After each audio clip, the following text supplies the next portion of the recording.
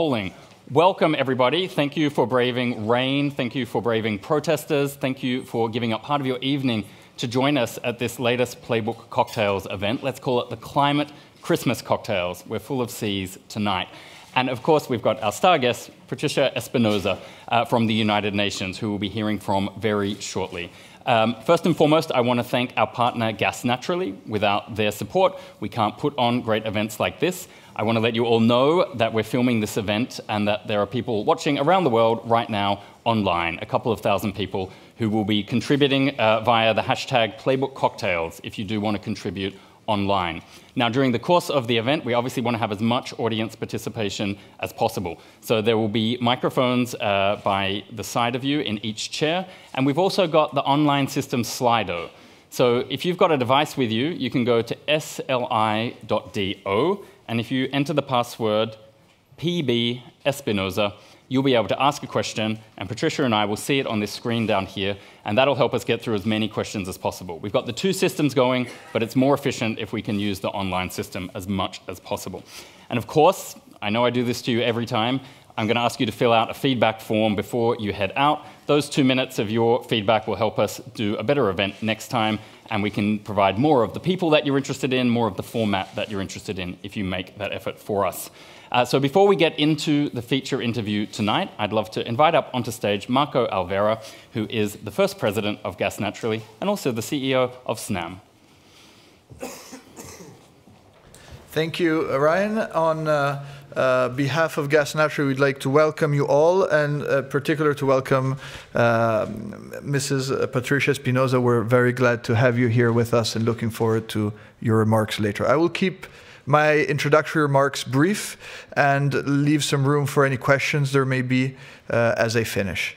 So, as Gas Naturally, we represent 6 member associations to promote the role for natural gas in the energy transition.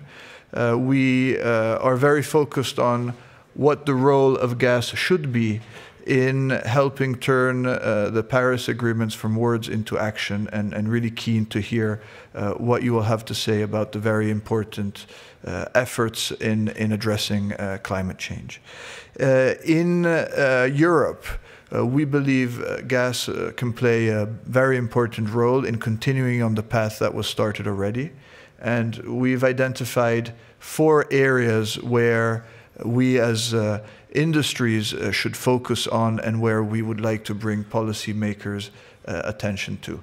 The first area is the continuation of the reduction of the use of coal. This is very different in mature markets and in emerging markets. In mature markets, a lot of progress has been achieved very recently. In recent months, Italy has committed to a complete phase-out by 2025, which is a very bold and ambitious target. The UK has broken the front and really led the charge in this regards. We're waiting for other countries in Europe to take similar and important choices, and I think we're optimistic that this will eventually happen in Europe. It's only a question of time. Where coal becomes more of an issue is in emerging markets. It's in those markets where price is important, where energy access is still an issue, and it's about India and China. In these markets, gas will be able to compete with coal only if gas finds a way to become cheaper, because energy poverty and economic growth are paramount, even as air quality becomes more important for them. So the first issue is how to become more capable in the emerging markets as a global industry to replace coal. And the answer here is probably to build more storage in these countries to make gas more available. We have seen in China in recent days, notwithstanding a tremendous effort to reduce coal, they are forced to reopen coal because they have lack of access to natural gas, and this is bad for the air quality and bad for global warming. In India, it will be about pricing, and so gas industry has to find ways to reduce the infrastructure costs of liquefaction. The second pillar, which has more to do with Europe and again China and India, is about strategic storage. We have built, after 1973, very significant strategic petroleum reserves, but very few regions and countries have strategic natural gas reserves. The tragic accident yesterday in Austria only highlights the requirement and the need for natural gas storage, which is intrinsically more fragile than gas, than oil, where a supply crisis on oil is very hard to envision. There could be a price shock, but it's very hard to envision a situation where we don't have oil. So to move towards strategic gas reserves is both a means of producing that ability to store gas for seasonality purposes, but also to increase security of supply and to lower prices. Countries in Europe, like Italy and France, have a good cover, but countries like China have still a very low cover of storage. The third pillar is to accelerate the use of natural gas in transport. For heavy transport, whether it's ships or trucks, it will happen, there's no question. The economic and environmental benefits of gas over diesel and marine fuel are very strong and significant, and this will contribute to addressing climate change and making the air cleaner. If we take the latest outlooks from the IEA or from other sources, they still envision a growth in oil used in heavy transport and in vehicles. We think there's a very good case to be made that natural gas can replace oil in many of these uses. For natural gas cars, they are readily available. In Italy, we have a fleet of 1 million natural gas vehicles. They should work in parallel with electric vehicles. We don't know whether the penetration of EVs, which we all support and envision, will be 15, 20, 30% in the next 15 years. That still leaves 70, 80, or 90% of petrol or diesel cars, when a gas car has 95% less emissions and 40% less CO2 and costs half the price to drive. We think there's a compelling case to be made, and we think the industry should work closer together with auto manufacturers and policymakers to really support this growth. The final pillar, which is the most strategic and long-term pillar, is that the gas industry and gas has to worry about its long-term future by becoming greener. The industry has to address methane leakage head-on, define policies and procedures and ways to measure it and to reduce it. And it's the industry's responsibility to do so. The industry has to think and find ways to do CCS if it wants to have a role in the long term. The industry has to begin to work on hydrogen and other means, and clean gas and renewable gas and biomethane to really work alongside renewables in the future energy mix. Gas has a huge advantage that it has to offer to all consumers and to all industry, which is the storage advantage. Gas costs less than 200 or 300 times than electricity to store.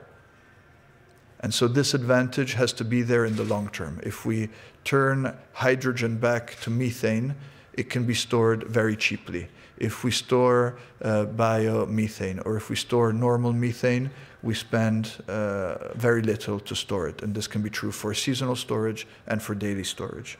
So these, I would say, are some opening remarks I would make on the 4 points of what the gas industry should do. Governments should work together to make these benefits available.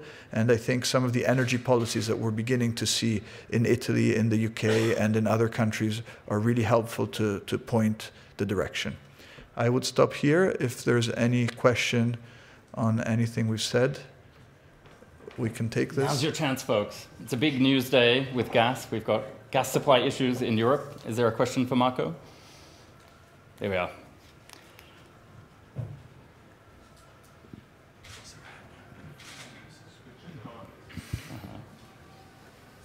It's a big advertisement for Slido here. Stasinopoulos, formerly with the European Commission. You said that coal is more an issue in emerging economies. What about Poland in Europe? For Poland, coal is very important. My question is, how you see you as a representative of the gas industry? In Poland, is a matter of competition, productivity, or it's a matter of pricing? I think when we deal with coal, we're dealing with a number of issues. We're dealing with costs. We're dealing with security. So countries that have coal feel safer in using their own product than importing product. We're dealing with balance of payments issue, and we're dealing with labor issues. So if a country has its own coal and its own mines and its own coal miners, like we've seen in America very clearly, there's a very strong argument to keep those jobs going.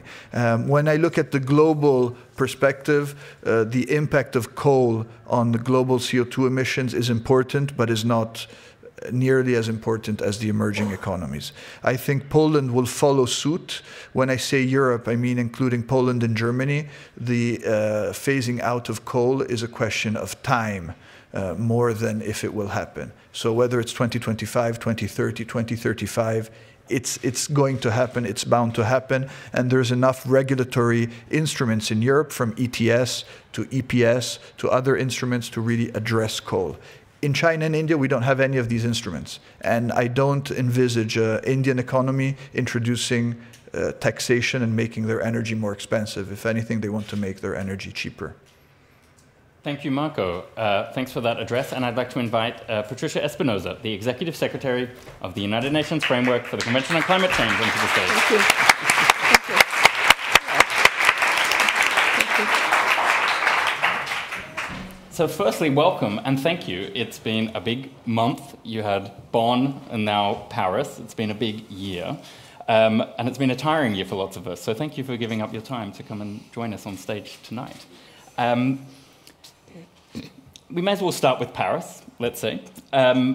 We had people like Commissioner Cañete from the EU describe it as an explosion of private sector activity. It's obviously also a political reaction to the maneuvers of President Trump in the United States, so a clever move by President Macron in France to hold that summit. What was your view on what happened over the last 48 hours in Paris? Well, first of all, let me thank you for the opportunity to be here with all of you tonight. And Marco, thank you very much for sponsoring also this event. It gives me the opportunity, the possibility of hopefully transmitting to you two big impressions that I would have as a takeaway from the Paris summit. On the one hand, yes, as Commissioner Cañete said, really an incredible amount of initiatives, of solutions, of creativity in addressing the issue of climate change by leaders from countries, from industry, from civil society, really by leaders from all different areas of our societies. At the same time, also an incredible sense of urgency on the need to address climate change.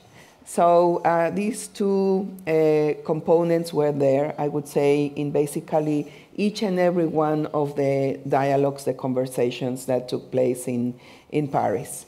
I think that what we saw in Paris is truly a very clear example of a transformation of the world that has already started. Like the Secretary General of the United Nations, Antonio Guterres said, the train has left the station, so anybody that doesn't get on the train will be left behind. So it was really very interesting, high quality of dialogues, very powerful and very impressive points made by the leaders of industry and of the countries.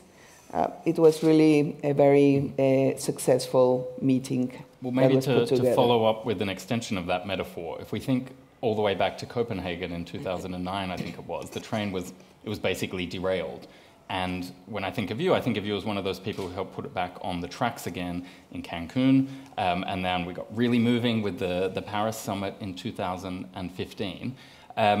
But is the train going to get to the destination in time, do you think, to really get to stop the temperature rise, to keep it below 2 degrees, maybe get to 1.5 degrees? That window, or that, I don't know what the metaphor is to mix a train in a window, but it's closing pretty fast. So are we going to hit the schedule? Yes. Well, look, just now at the conference in Bonn, we had a very interesting report that was presented on the 10 must-knowns of climate change. And one of those 10 must-knowns is that we do still have a window of opportunity. It's not very big, it won't last long, but we still have one. I would say from the dialogues that we had on the presentation of the report, not more than 5 years. Mm-hmm. Not more than 5 years to really see a transformation, to really get into a track that will allow us to still keep on track towards achieving the temperature goals of the Paris Agreement. So we're still, we have resources, we have solutions. I would say that we have the political will. We are seeing today, only 2 years after the Paris Agreement was signed, 170 countries have ratified. Mm-hmm. That's a record for a multilateral treaty of this nature. So I would say that all the components are there. And some people forget the US is still in. That's correct. It takes time to get out. People think, oh, President Trump tweeted, they're out. It's not actually true, is it? No. The Paris Agreement very clearly stated, and it was really carefully crafted in order to avoid this kind of situation, that any country that would want to withdraw from the Paris Agreement needs to wait 3 years. 3 years as a full member to the agreement. This is the case of the US. And then, only then, can there be a formal notification of the intention to withdraw, and that will actually enter into force 1 year later. So this means the US cannot withdraw until 2020. And a point I always made, and it was also made by some leaders in the conversations yesterday, is, well, we then have time, and we hope that we can get to a point where this decision can be reviewed. Mm-hmm. Now, we covered off Washington, the private sector. Two other things that really jumped out at me from my scanning of the events in Paris was the role of local government, where you see, not just in America, but globally, mayors really sort of picking this up and running with it. And we saw a One Planet Charter from hundreds of mayors. And then the second point was the spreading of carbon pricing initiatives, really across the Americas. It's not just Europe or California thing anymore. You throw in Australia and a couple of cities in China. It's really spreading to a lot of other countries now. Is that going fast enough? How encouraged or discouraged are you by that dynamics around that? Well, I have to say I'm always encouraged when I see that there is this really, there is determination, there is movement, there is creativity in many ways. Creativity in the financial sector, in trying to look at ways that the financial sector can be realigned, that it can be influential in provoking the transformation that we need.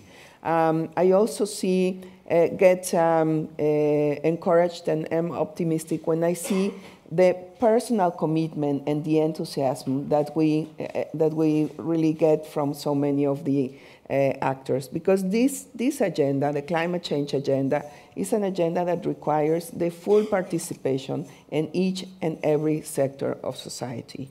And this is why, for me, it is very important also to engage in dialogue with absolutely all the actors in the economy, all the actors in our societies at the international level. We cannot afford to not get the conversation going with any one of them. And let me just make a reflection on the issue of the carbon markets. I think this was really a very, very important and very much welcomed announcement the fact that a carbon market in the Americas is being launched that includes countries from the north until the far south, including Chile, is really a new development. We know that it will take time for that to really move and function fully, but what is important is that we see this clear tendency towards the transformation that is needed. Mm-hmm. Well, one area where there might be a risk, but tell me more, you're the expert, we saw at Bonn a kind of a re-emergence of some of this differentiation of what countries see as their responsibilities, where Paris saw a bit of a convergence, where both developing and developed countries were saying, okay, we all have to make reductions. And we saw a little bit of a split in the rhetoric in Bonn there, on the grounds, and, for anyone who's not an expert here, on the grounds that the wealthier countries cause climate change, they're supposed to do most of the fixing of it. And some of the developing countries are pushing back, saying they're not doing enough.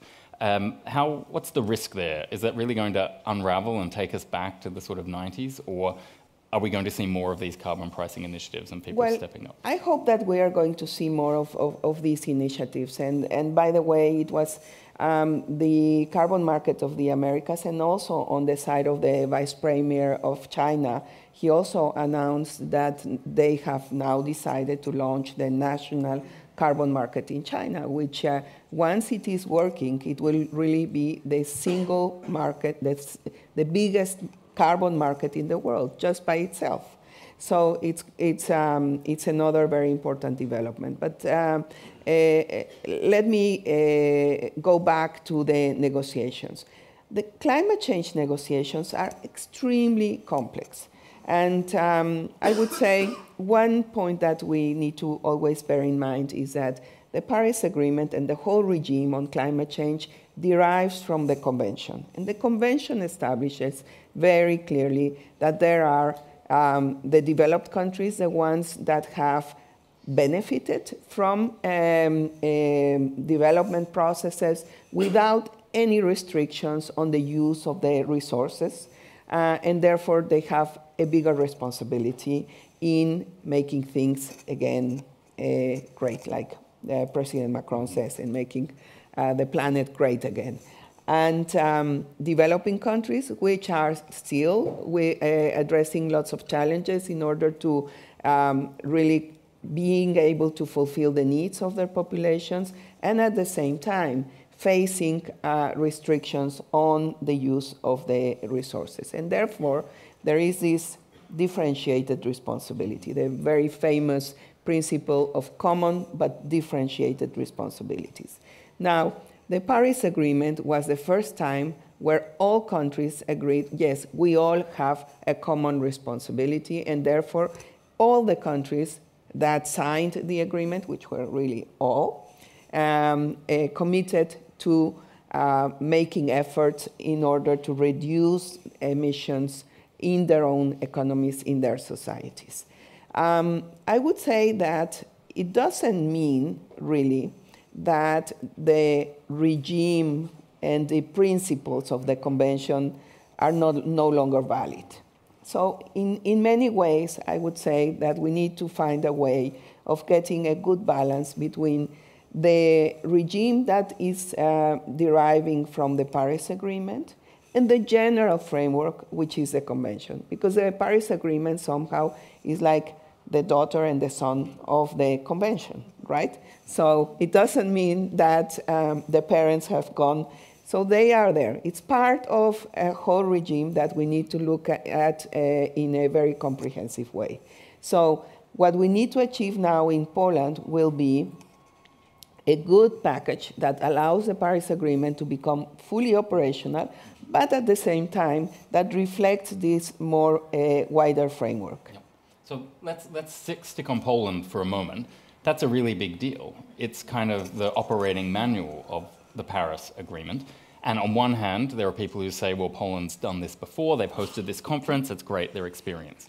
On the other hand, especially in a town like Brussels, people freak out and think, whoa, Poland, they're the bad boys of climate. Is this all going to go wrong? So what steps are you going to take over the next few months to make sure Poland is a success?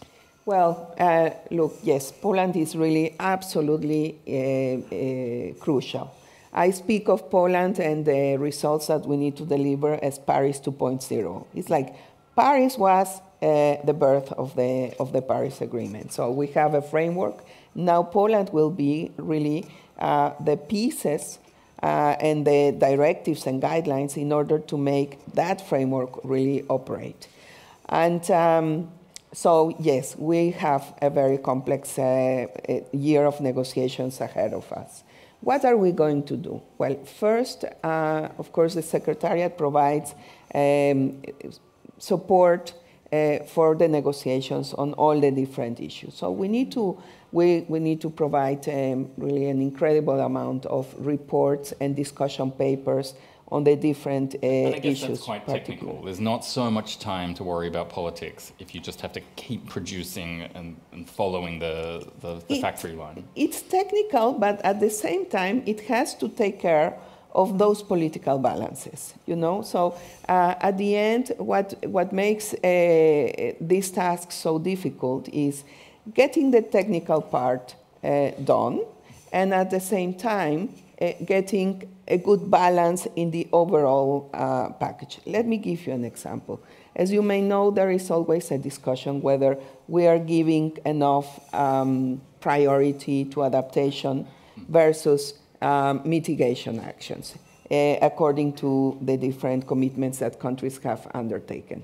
So we need to get a good agreement on how we will measure mitigation activities, how we will be reporting, how countries will be reporting on their mitigation efforts so that we continue to have a good basis that builds trust among the different parties. At the same time, we need to talk about adaptation. And how are countries being able to undertake adaptation activities? What kind of support are they getting, especially talking about developing countries? What kind of support are they getting in order to build more resilient societies? That's a very good example of the kind of technical input, but at the same time also political balance. Mm-hmm. So I see some questions coming in on the screen. Before we get to them, I'm going to introduce a Playbook Cocktails tradition to you. And that's where I throw a few rapid-fire questions at you. So the goal is to get you to say in sort of one word or one sentence, what your reaction is to what I say. So it's fun. There's nothing to worry about. Famous last words. Except if you get it wrong. There's no wrong answers here. So I say Donald Trump. You say.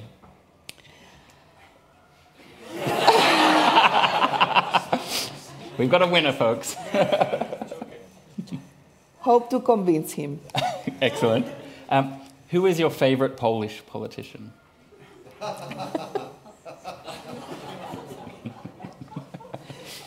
Well, I guess I have to say the minister that is going to preside over the conference. So that's Minister Zizko. Mm-hmm. Now, what sort of energy heats your own home? I'm not so sure about it, I have to say. I mean, my home in Germany. Bonn, or, yeah, I'm not so sure. Okay, we'll look But my office, I know. Okay, what's that? It's solar. Mm-hmm. Yes. Very good, very good. Well, maybe not for gas naturally, but it's very good for the solar industry.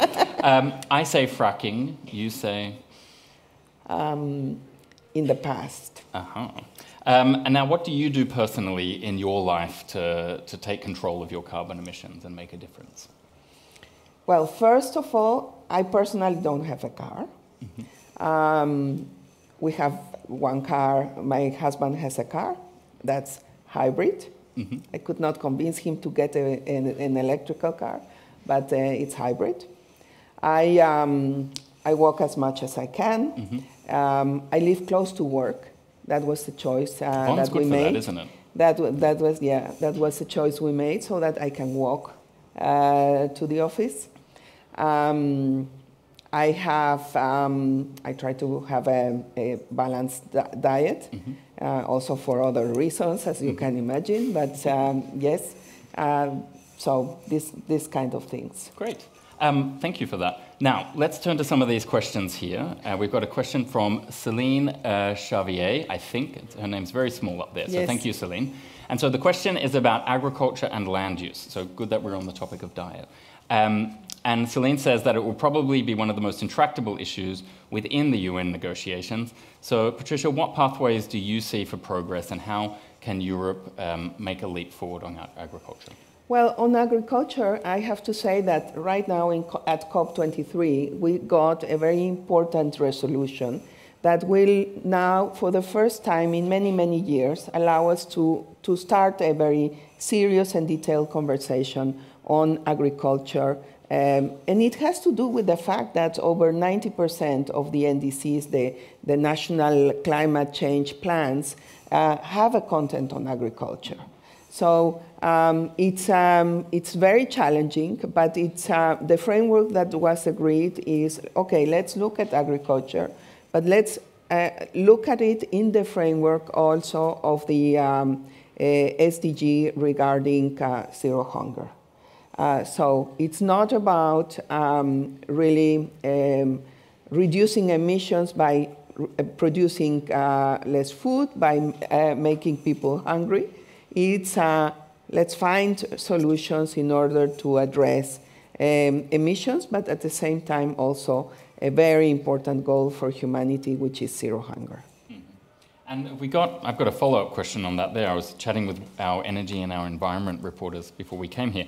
And I guess the agriculture thing, it connects to land use, it connects to how we protect and use forests and so on.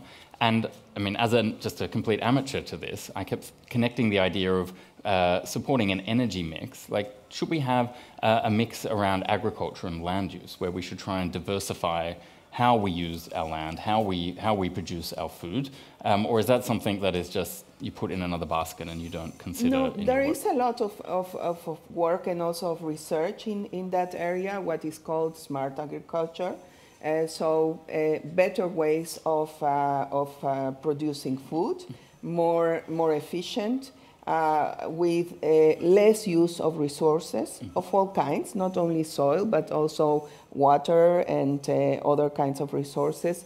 So yes, there is really a lot of solutions out there on how to make agriculture smarter and at the same time more efficient.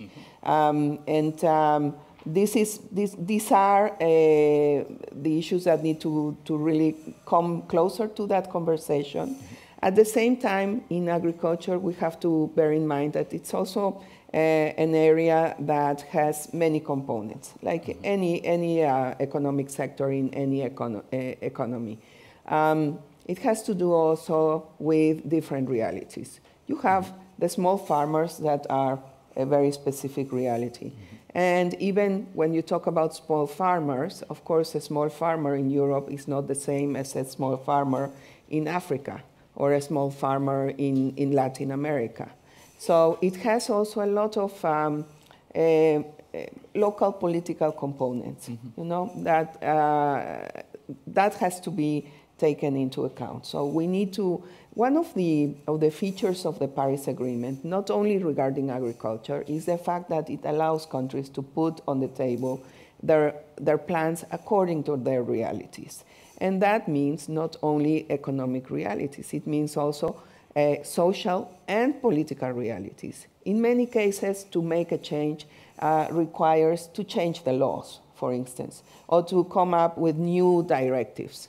So that means that you need to engage not only, let's say, the environment ministry or the planning ministry, you also need to engage with the legislators. And the finance ministry. The finance People ministry. always forget the finance ministry. That's the key mistake sometimes. That was something very, very important that came out in the convening of the One Planet Summit and really trying to put the focus on finance. I was very encouraged, and I made the point there. We had an event on the Finance Day that was held at the Ministry of Finance. And the Minister of Environment came together with the Minister of Finance And the only one who spoke was the Minister of Environment. Okay. So I said, you know, this is the perfect example of how these two ministries should be working everywhere in the world. Great. Now we have another question. Oh, new one's come up. This is from Trina Banerjee. And Trina asks, does the UN have any tentative steps to take in order to help developing countries adapt to technologies that will prevent carbon emissions? Yes. The Convention and the Paris Agreement also foresee a whole structure, a whole set of mechanisms in order to provide to developing countries support on finance, technology transfer, and capacity building. So the UN, under this regime, we have technology mechanism that has been functioning not at the level that it should be done, but I'm really hopeful that now that we are coming to the phase of implementing the Paris Agreement, because we have to remember it was only 2 years ago that the Paris Agreement was signed. So a lot of the work of our secretariat was concentrated in getting that agreement. Now we have the agreement. It has entered into force. We're hopeful that we will get all the guidelines and rules that will govern the functioning of the agreement by the end of this year. So it's time to concentrate now on implementation. At the same time, the Secretariat, the Climate Change Secretariat, we don't have a mandate to go to countries and directly implement programs. However, the UN does. The UN has really a whole set of entities that are making projects on the ground. So as I see our role coming into the future is really facilitating the contacts and work together, the cooperation between all those entities. By the way, not only by the UN entities, other entities as well, and private sector, with the needs that match the needs of the countries worldwide. Now, we've got one, I think, rather sensitive question, but it's a good one nevertheless, and it's anonymous, so they didn't put their name to it, and we might find out why in a second. And the question is, at some point, demographics in emerging economies, should they be addressed, or is that a taboo subject? So I think that person is asking, we've got very high birth rates in some parts of the world. Eventually, do we actually have too many people to manage our climate? Well, look,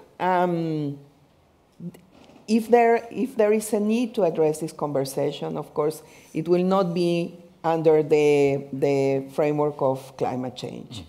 Although it is true, no? So many people, some people are saying, for instance, the best way to address climate change is to invest in women, in women's education. And one of the reasons why they say so is because the higher the level of education of women, the lower the rates of birth you find. So I think the UN is guided by the basic right of every person to take its decisions on how to develop its potential. And probably what matters most is the output. You know, if one person in a very rich country is producing 5 times what people in poorer countries, I mean, I don't see why those people in the poorer countries shouldn't exist when there is an output question, not just a numbers question. Yeah, I think, I mean, it's a question of rights. You can then, of course, address different aspects of development policies that are linked to population. But I don't think there is any way that you could limit the right of every person, or that you, according to the UN and the basic human rights, you could never limit the right of every person to decide to have children or not. Now, I've got a topic that was exciting to me when I first came across it, and that's this idea that maybe in renewable energy, we're now heading towards a Moore's law situation. So that law in technology where the the capacity and the speed of the microchips doubles every 18 months or so. And the idea in renewable energy is that we're doubling every 5 years or so. It might even be less than that now. Have you come across that idea? Are you excited by it? Does it mean we're really going to finally get to scale in the renewable sector? Well, I think we have been seeing in the last 2 years an incredible expansion of renewables. The way that the prices have gone down is just really amazing. In my own country, Mexico, this was mentioned a couple of times at the summit yesterday. The cheapest energy has just been, assigned, auctioned, yep. has been just auctioned. So we are seeing that transformation. And we are seeing also the expansion of the use of the different sources of energy in an incredible way. I was talking to the Prime Minister of Bangladesh, an incredible lady, and she was telling me about their solar roof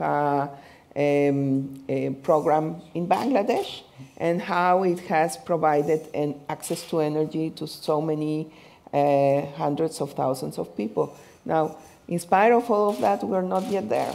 We're still very far from where we need to be. Mm-hmm. Now, might be time to bring in but everyone yes, in the room. I am excited. Good, yes. excellent. I'm excited too. We've got the gentleman on the left there, and then Marco at the front. Yes, please, sir. Thank you. Cédric Demise from Lafarge Holcim, cement and concrete company.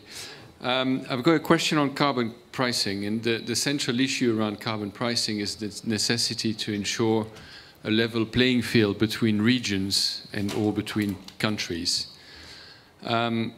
And one of the moves that can happen is a change in the design of carbon pricing in the way we need today, but that will take time, and trade is often referred as a barrier to move in the design, to move the design of carbon pricing. So that suggests that we need a better alignment between the climate and the trade agenda. And the question is, how are you working with WTO to advance on this issue? Thank you.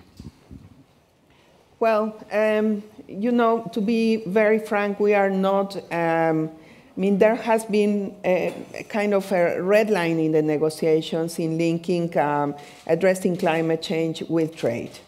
And this has to do with the fear of getting to a situation where environmental and climate change considerations could become a kind of a barrier for trade. So we are not doing that. However, at the same time, we are addressing this issue in talking about and encouraging the integration of value chains that are sustainable and that are aligned towards the Paris Agreement goals. And there are some examples of some companies that are doing it, very interesting examples. But I fully concur with you. I mean, we are still on carbon pricing, we are still looking at separate exercises, not an integrated global exercise. Some of them have not been successful. I think we're still in the learning phase. But we do have lots of extremely successful examples. So I'm encouraged again. I'm enthusiastic, and I think I remain positive and optimistic. Marco, you took a question. We'll let you have another one. Thank you. Thank you very much. Thank you, Patricia. This was excellent, and best of luck with Paris 2.0 in Poland. We need it, and we really wish you all the success. As a gas industry, we genuinely feel when we look deep inside our souls that we can bring a very positive contribution to the transition that's taking place and that has to take place. Sometimes we are a little perplexed to see that we are seen as part of the problem more than part of the solution, even in the near term. So my questions to you are really, what role? It's the same question. It's what role you see for us as a gas industry in the decarbonization effort, and how we can make our narrative more fitting to that role, whatever it is. Well, look, I think in our process there is a very broad common understanding that the world has to shift away from fossil fuels altogether. And go into renewables. And there are some cases now that show that some renewables in some places in the world, because that's also a reality, it's not valid for everywhere. In some places in the world are really highly competitive with some fossil sources of energy. Having said that, I think that, and I have made this point many times, I think that we need to make a very serious and objective and sound conversation on the role of fossil fuels in the transition towards a carbon neutral world. And I think this is a conversation that has not taken place yet. I have been encouraged, I have been able to engage with, for instance, with the Secretary General of OPEC, with many of the leaders of big oil and gas producing countries.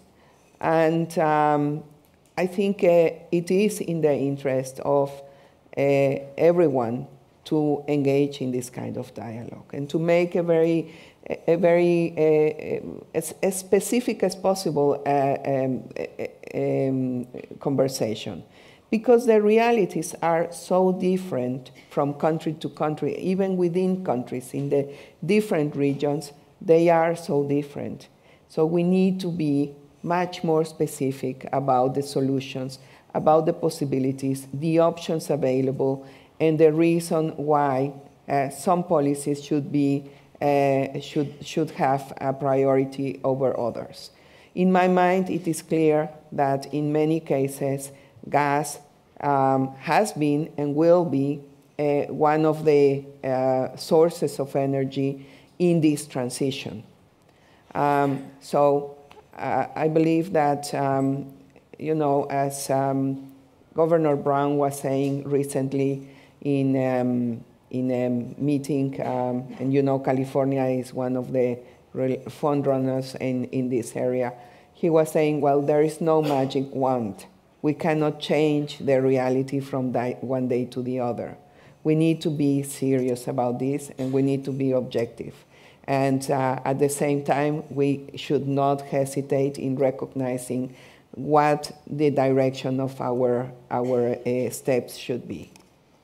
If we think a bit longer term, should Marco be planning for a job out of gas before he retires?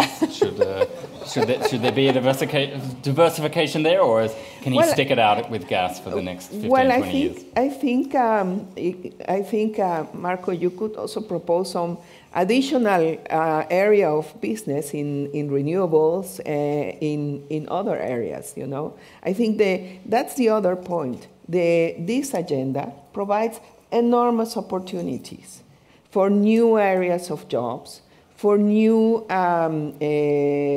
really new and better jobs, I would say, for creative people, for really imagining a completely different world. Mm-hmm. So what I would do, I mean, I don't think I have personally a problem because of my age, so that problem I won't have. But yes, for instance, I have a son who is a young architect. He is clearly going into sustainable architecture.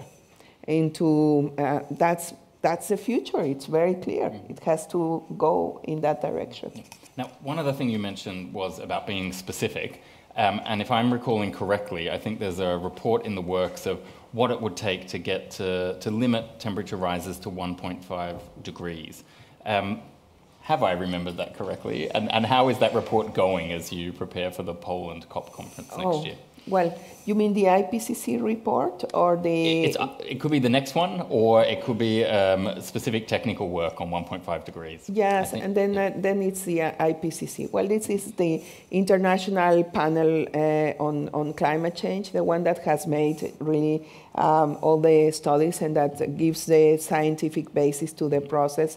They will be presenting this report in before the COP, probably in September, and they don't disclose too much of what is going to be coming out of that report, but we do know that it will clearly say that we are still far away from achieving that goal. Mm-hmm. If we think that this year already we have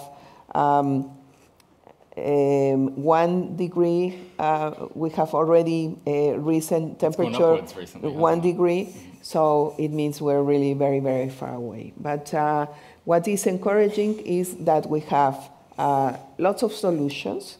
I was encouraged definitely by the summit yesterday in Paris about the different ways of really realigning and influencing the financial community in order to make this transformation. And as we know, finance, the money drives a lot of those transformations. So I'm really hopeful. Creativity, technologies, solutions, dedication, enthusiasm is there. So I'm hopeful it will happen. We're getting close to the end of our time, but I wanted to ask you a question as an Australian to a Mexican about Europe. So as a bit of an outsider here, and I used to work on climate change in Australia, like a long time ago now, 10 years ago Prime now. Minister. Yeah, exactly. Right. Yeah. And we used to think of Europe as being a little bit complacent and arrogant about its efforts to reduce the impact of climate change. So Europe's very loud, and it does have some very clear frameworks for change, but also it's not really growing as a population compared to some other parts of the world. Is Europe a little bit too complacent about what it's doing, or do you have any positive lessons that you want to share from outside Europe to say, hang on, don't think you're holding all of the moral high ground here?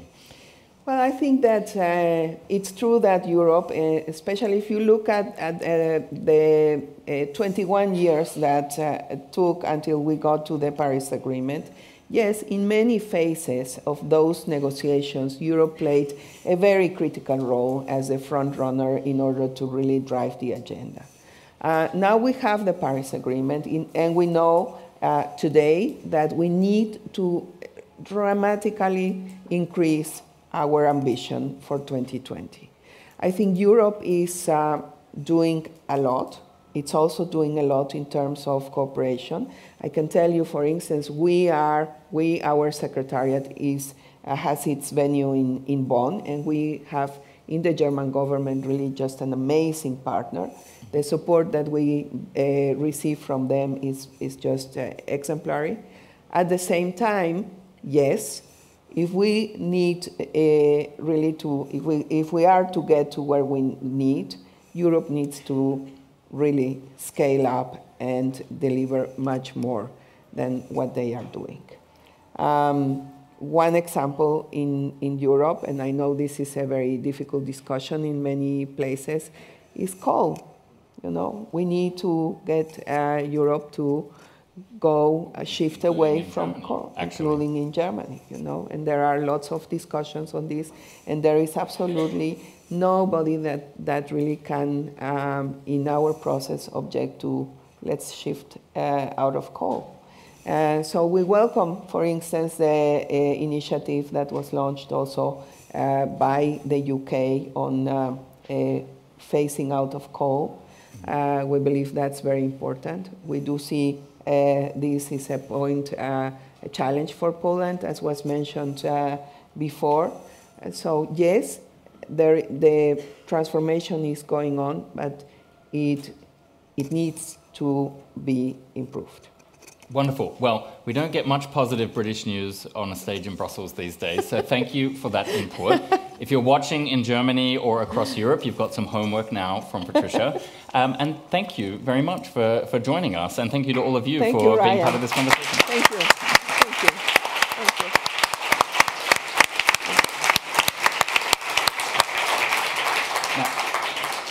This is a cocktail event, so we've got some cocktails and some networking coming, and I think you might be joining us for a few minutes as well, Yes, Patricia. sure. So please, everyone, come and join us outside, and thank you again to Gas Naturally for making the event possible. Thank you. Thanks. Thanks so much. Thank you. That was great. Thank you. Yes. I enjoyed it. Good, good. And me? It goes by very quickly, actually. Yes. Yes. Yes. You think it's long, and then But no, it was good fun. yeah. I like your The rapid questions. They're always the most fun part. People are scared by it, but they're actually fun. Yes. Yes. Oh, please, sorry.